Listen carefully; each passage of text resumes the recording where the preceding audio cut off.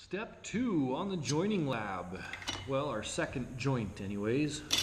We're going to hook one more piece up to that.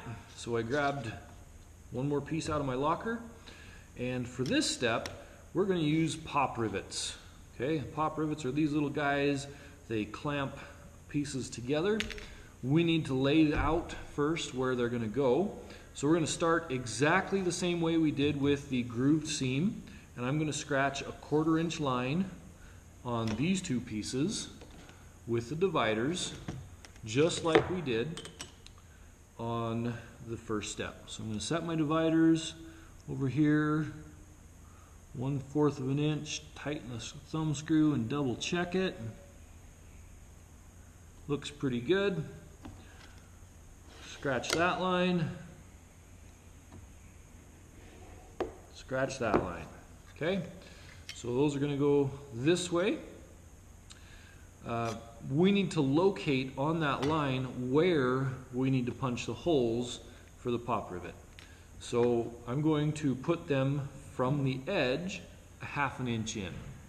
Set the dividers to 1/2 inch.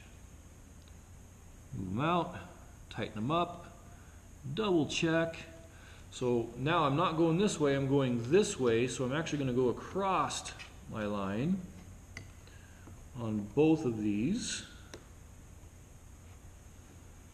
Ooh, that looked a little crooked. There we go. So what we're looking for is that. And where those two lines cross, that's where we're going to punch the hole. So we're going to punch 4 holes. 2 in this piece, 2 in this piece, and hopefully they line up. We overlap them, we put the rivet through. Before I go over and punch the holes though, I'm going to set these pieces right next to each other, and I'm going to check these 2 lines with these 2 lines and just see if they line up.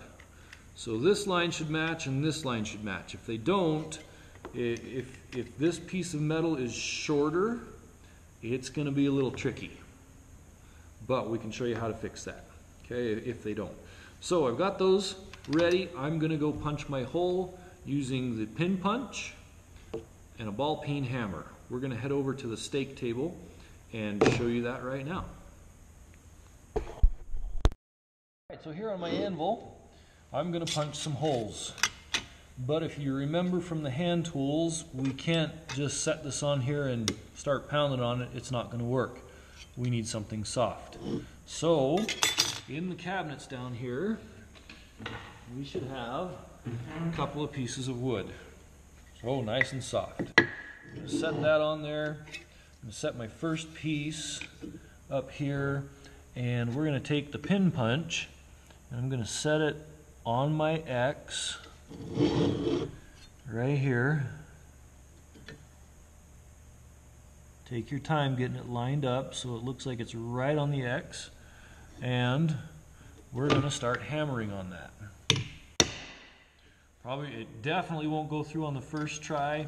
It's going to take you a couple of tries, but after you get the first one, you've got that dent, and it should be a little easier just to set it back in. And okay, there's one through. Wiggle that out. You can see I've got a hole and the chunk of metal's in there. That's fine. And if we look at it, you can see how it's kind of bumped up. That's okay. Don't flatten that back down. If we do, the rivet's not going to fit. So I got to do that 3 more times. Also, we're holding the hammer back here. You're lining up and we're hitting it. One good accurate hit. Okay, if you spend all day going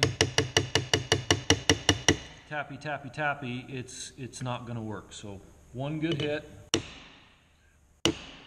until we pop it through. We can double check after the second hole. I can set it over top of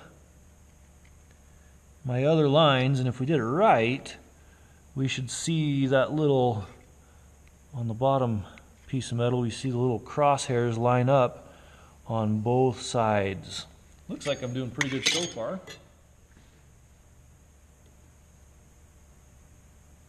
So we'll do this one. That one was a little off.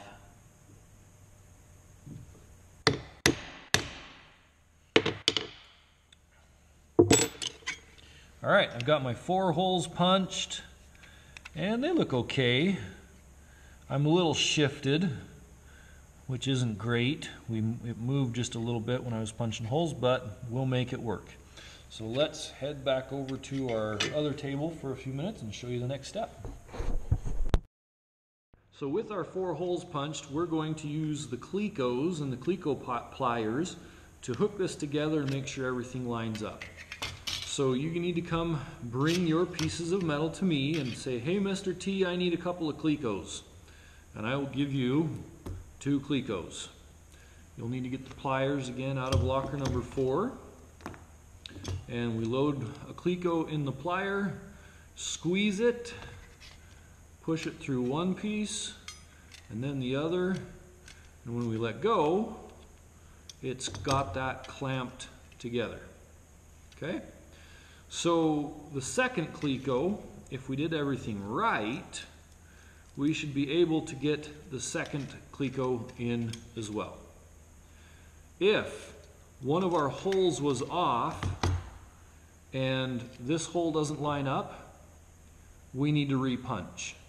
So I would take this back over to the stake table, put the piece of wood underneath, and just go through that hole and repunch so the bottom hole is going to get a second little bit out of it until we can get both Clecos in like that. Both Clecos in, you're going to bring this up to Mr. Turner and say, hey Mr. T, I need pop rivets. And I will give you 2 pop rivets. You're going to come back over to your table, pull 1 Cleco out, get your rivet gun, again, in locker number 4, put the pop rivet in, slide that in, and squeeze the handle, let it all the way up so it can go all the way back down, squeeze the handle again till it breaks off, the blade is scrap, and that's the rivet. So pull that other one out, load the other pop rivet, and I should have mentioned, if the pop rivet won't go in, our hole seems like it's just a little too small, you can go grab the pin punch. Let's just pretend for a second that this is a pin punch. It's not, but if we stick the pin punch in and we just kind of wobble it around like this a little bit, it will open that hole up and you should be able to get the rivet through.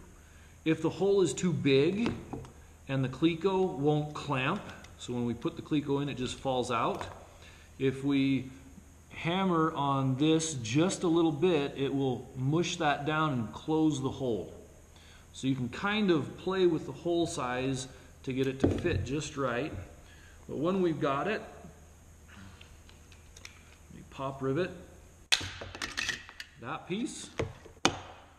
There's our second joint. We did that with pop rivets.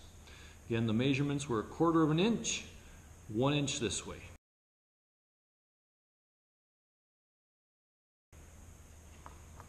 Then we just got to clean up our messes, bring me the rivet, or the Clecos. These scraps can go in the recycle can, and we're almost ready for the next step.